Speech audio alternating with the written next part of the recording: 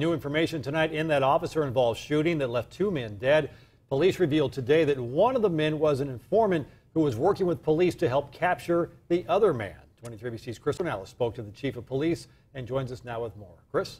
Well, Chief Greg Williamson says the results of part of their investigation are still a few weeks off, so he wanted to let the public know what they have found so far. The shooting happened September 16th at the 4 Point Sheraton on California.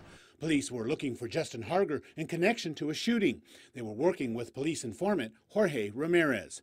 Cops say Ramirez and Harger were in an SUV together, and Ramirez was giving officers updates about where they were. He did provide the information for our officers to locate Justin Harger in the parking lot of the 4 Points Sheraton. Police say Ramirez didn't comply with orders from officers when they stopped the SUV the pair were in. They say Ramirez got out of the SUV and hid his hands from officers. Police say at some point during the confusion, Harger shot Officer Danny Brewer. Brewer is recovering. In the ensuing gun battle, both Ramirez and Harger were killed. Our pursuit of Harger was done, in a manner that we would generally do it. I don't know that we had all the information that we would with a reliable informant. Police say Ramirez was working with them in return for consideration in a recent drug arrest. Ramirez's family has hired famed Los Angeles attorney Mark Garagos. He says that he is concerned that Ramirez was working with police but ended up getting, quote, executed by police.